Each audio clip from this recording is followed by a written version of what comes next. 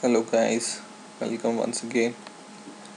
Today I'm going to show you how to insert data from your JFrame into your database or from Java to your database. So we have already made these text field with respective names. For example, if you write employee ID, name, surname and age, and if you wish to save this data into the database by clicking this button, today we are going to learn that. So we have already made our save button in our previous tutorial. I just want to change its variable name cmd save. It's good practice to name your J components and just right click event and action verb performed. We'll go to the source block.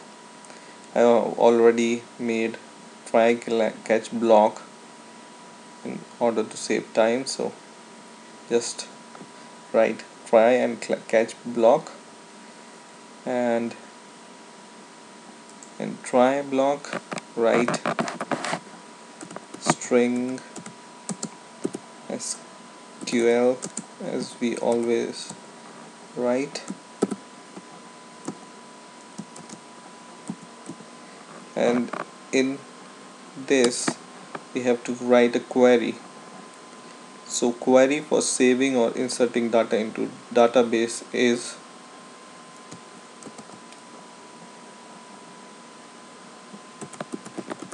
insert into whatever is your table name. Our table name is employee info, and the employee info,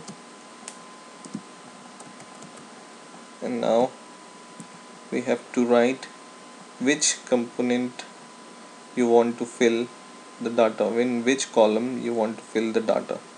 So for example, in our table I want to add employee ID, name, surname and age. So I will write here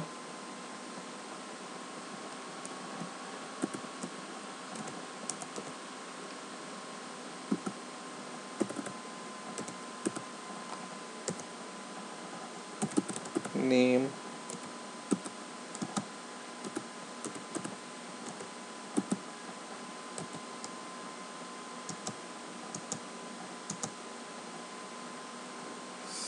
surname and age. I hope I spell all the things correct, and then write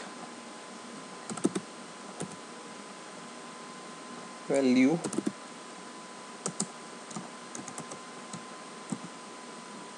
and the bracket you have to make for 4 values. You have to insert 4 question marks,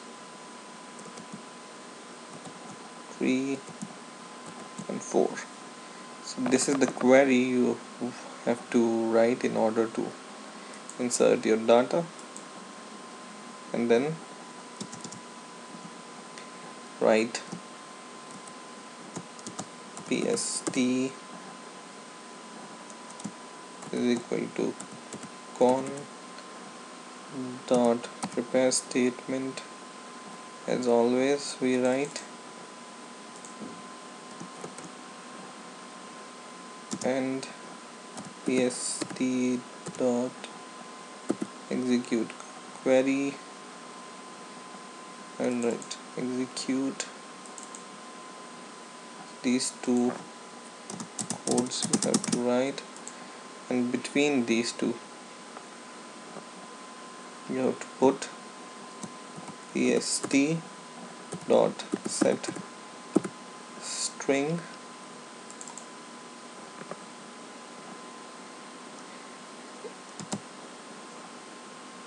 into first place you want to add data, because first place is our employee ID, so you have to just copy the variable name text employee ID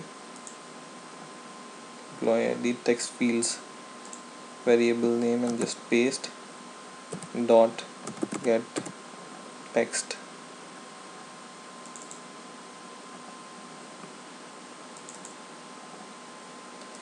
And in the same way all four columns we have to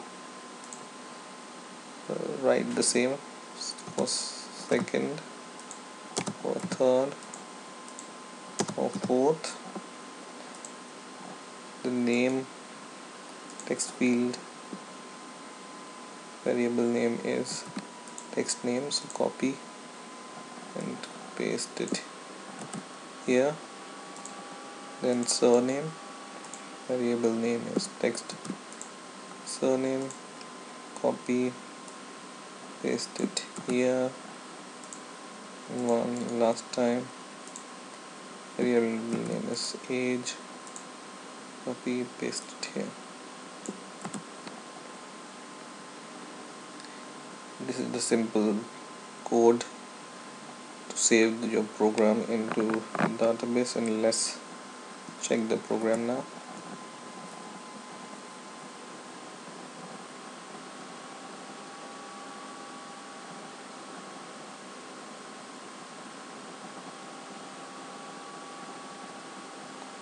One last thing I forgot to write here, I think, is when your data is saved you want to show some message, so write here, actually copy this thing which is already written in catch block and paste it here, and instead of E you must write your string. I will write it here saved, so we know that our data is saved. Now let's try to run the program. Employee ID, for example, we have already 2, then we add third employee, his name is Sam, for example. Sam, don't know, Pam surname, and age is 23, and press save. I think I have some error near syntax. Let's check. So I think I have made mistake here. Instead of value I should have written values, so add one extra s in value, so it will be values. And then let's try to run the program. Once again, 3 Sam and surname, 23 is the age, and let's this data save, and it shows that data is already saved. But you can see in the database here you have to refresh this thing in order to see your data. So you have all saved 3 Sam, Pam and 23. It already goes into the database. Once again, let's try some other numbers. 4 Lucky, cat 24 and save. Data is saved. Press OK and refresh table. So our data is saved. One more problem here is when we save our data, it doesn't instantly shown into your table. For that, you can simply take your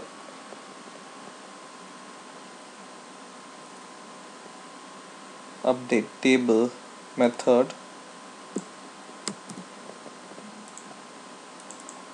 and just paste below your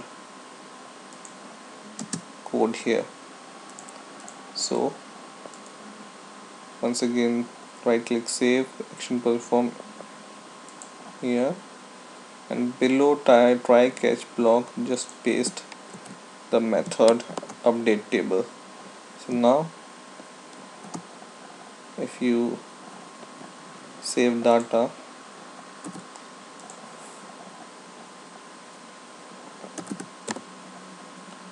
ram 23 for example, and if you press save, the table automatically refreshes itself because we have added update method into our save action perform method. So that was the small tutorial for saving or inserting data into your database. I hope you have enjoyed, and please rate, comment and subscribe, and bye for now.